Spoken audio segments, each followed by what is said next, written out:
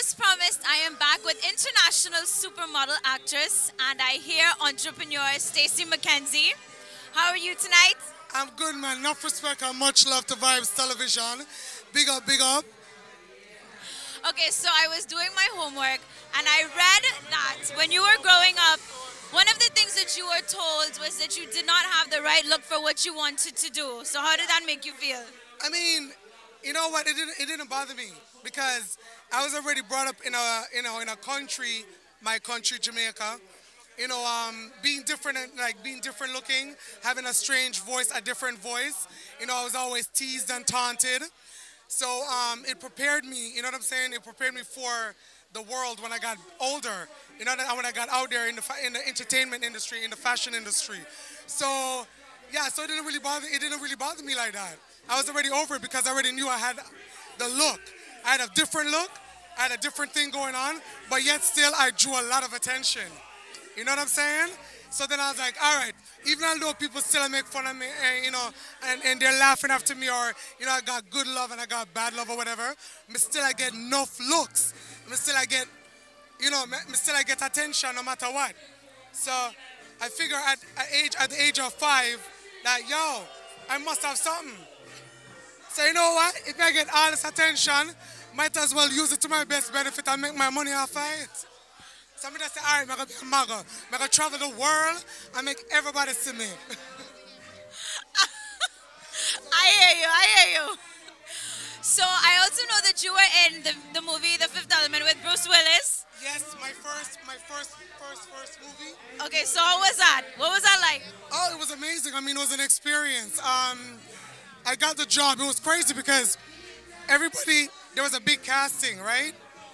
And I didn't know about the casting. My agency didn't even send me out to, my agency at the time, they didn't even send me out to the casting. And the director was in Africa looking through a magazine and came across one picture that I had in the magazine. And he just thought I was different looking. He just thought I was weird looking, right? And he was like, yo, I gotta find that girl. And he found me and offered me the job. Okay, so model, international supermodel, and you have the campaign with Calvin Klein. Yes. So tell me about that. Oh wait, I have a couple of campaigns actually. Okay. But like Calvin Klein is really the campaign that put me on the map. I've done a Calvin Klein campaign, I've done Jean-Paul Gaultier campaign, Reebok, Max, Banana Republic, quite a few. I made my mark for the Jamaicans, for us. But I mean, it was amazing working on the Calvin Klein campaign because not only because, it's Calvin Klein, it's also Richard Avedon, which is a major fashion photographer icon. He recently died a couple years ago, God rest his soul. But it was another situation again where there was a casting. Everybody went for it. I wasn't told about the casting again by my agency at the time. So then I found out that there was a callback. And I told my agency, yo, I'm going. And I crashed the callback. And when I crashed the callback, I met up with Richard Avedon.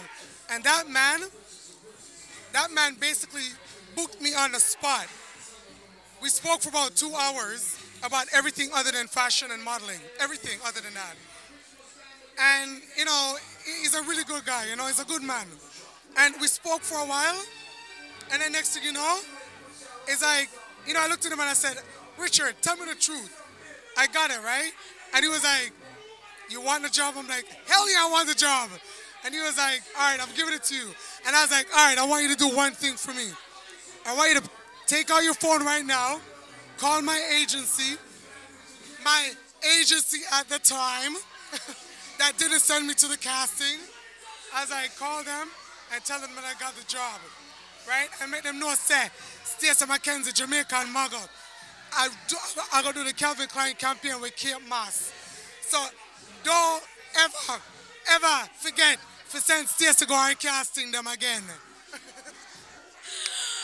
Okay, so you have done so many modeling jobs since you started. But is that the biggest one? Is that the most memorable one, or is there something else? Which one? For the modeling jobs? Yeah, the Calvin Klein.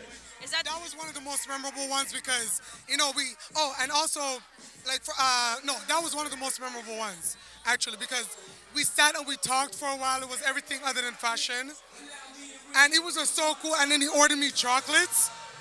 He ordered me like Godiva chocolates. The man just met me. And we just clicked, And he ordered me chocolates, and we sat there. I'm like munching away and just yapping on. And I was telling him what was pissing me off that day, like who upset me last week, who made me happy today, who made me happy last week. I was just going off, and it was just cool, It was a really good experience. It was really cool. see? So I mean, there's other memorable ones. There's one that there was one that wasn't a good. It wasn't good though. I don't want to talk about it. okay, so model, international supermodel, actress.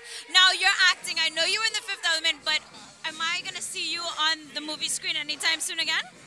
Well, hopefully you're gonna see me. I'm looking. I just finished doing an independent film with Giancarlo Esposito, so look forward to that. It's coming out on Sundance, but I'm still working. I'm still getting out there. I've been auditioning with Spike Lee, so hopefully I land another major film and I'll be on the big screen again. Okay, I'm gonna keep my fingers crossed for you. Please do. But wait, you gotta talk about my company, Stacy Mckenzie's Walk This Way. I read about that too. Okay, so tell me about your company. Well, it's a modeling company. Okay, I started my own company. When I started modeling, because like when I got out there on the scene, I was very different looking, but I also had a different walk and everything going on the runway. I was known more for my runway modeling than my print modeling. And I decided, when I had the opportunity to make it happen, to create a company where I basically teach the upcoming generation in the industry, right? Even if it's not models, even if it's not aspiring or established models, people in general that just need that confidence builder, right? So I decided to make Stacy Mckenzie's Walk This Way. And it's basically, Stacy Mckenzie's Walk This Way means leading you, guiding you on the right path to succeed in life, right? So I teach all aspects of the industry. My specialty is runway. And it's like the best because, I get to like play with people and their, and their characters. Like, I get to like, I try to bring to people, like, to bring in the fashion industry that it's okay to be different. It's, you don't have to walk like Naomi Campbell or Giselle Bundchen. You can walk like however you want. If you walk like a drunkard, you know what I'm saying? Walk like a drunk bad. If you walk like a crackhead, walk like a crackhead. You know what I'm saying? Like you have your own style going on, and it's okay to be different. So that's why I created Stacy Mckenzie's Walk This Way. So we have international supermodel, actress, musician, entrepreneur, judge, and host. Are you going to hit us with anything else? Maybe owning an island and building a spa on it. So I might be a real estate developer in a minute. Stacy, thank you. And as you can see, she's very inspirational. So go on her website, read up on her. If you are an aspiring model, she could be the one to teach you. I will teach you how to walk like a supermodel. Thank you, Vibez TV. We'll be back.